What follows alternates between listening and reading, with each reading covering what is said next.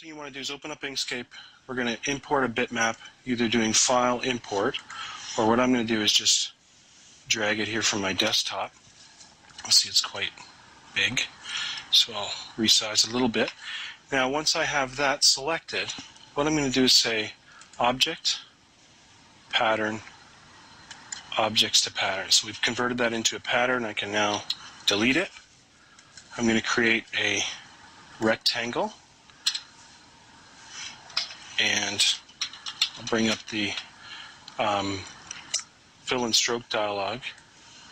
And what I'm going to do here, instead of having a flat color, first of all, make sure that there's no outline, no stroke on the object. And then under fill, I'm going to change it to a pattern. Okay? And you'll see that I get my pattern that we just created, the bitmap. So what I'll do then is select that, make sure it's selected, select path, and convert that rectangle to a path. And what that lets me do is then, if I double click it, I get nodes that I can now stretch and manipulate. So what I'm going to do is actually create a kind of perspective look to the image. Okay, it's nice to try and keep the sides vertical, but it doesn't have to be. You can do whatever you want to with the image. I'm going to do something like this. Here, you can see now it's kind of got a 3D look to it.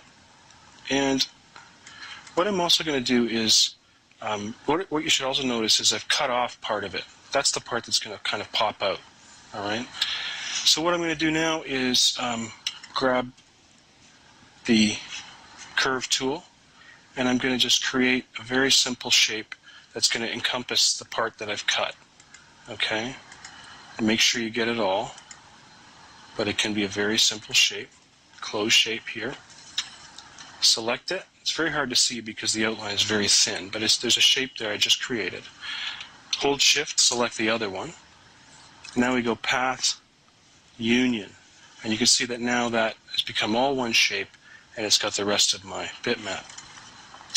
What I'm going to do now is probably the trickiest part, and that is I'm going to double click it, and I want to adjust these nodes to kind of match the shape of what I'm cutting. So the key thing is this node and this node, I want them to carry on vertically. So I grab them, I hold Control so that I can only go vertically, and if you want you can zoom in, and you get this node down to where it's going to meet, and then you can come down to this part and bring this node vertically up to where it's going to meet my cutting.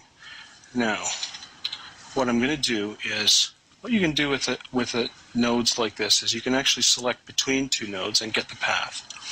I'm going to create some extra nodes in here that I can use to kind of custom fit this shape. I'll just hit that a couple times. I'll select this path. Now you can see those two nodes are selected. Add a couple nodes. This path, and add a couple nodes. And depending on how complex this is will determine how many nodes you're going to need. I'll zoom in a little bit here. And this is about the most tedious part of this whole exercise. I'll try to do it quickly here for the screencast to give you an idea of what I'm trying to do. And if you've run out of nodes and you need more in order to accomplish what you're doing, you can always select that path and again add a couple more nodes in. Be careful not to select a bunch of them when you're moving them, like I just did.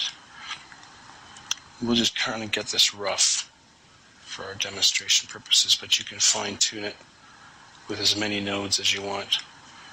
You can also do curved paths, which I'll stay away from for this exercise, just for the sake of time.